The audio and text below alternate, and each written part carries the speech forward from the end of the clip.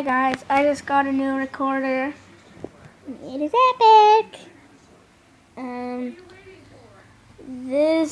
It has holes, and you can adjust this piece right here so that your pinky finger can fit on that one with your other fingers putting on these ones up to the top and up to the blue piece.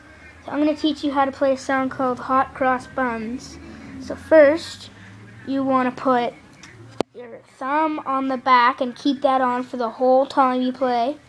And then you want to have first finger on the first hole, like that. So you want to do one blow there, and then with two fingers on the two holes, blow.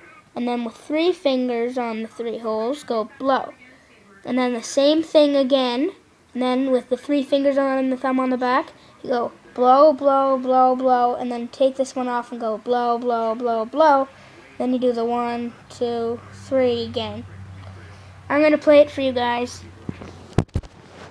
And here we go.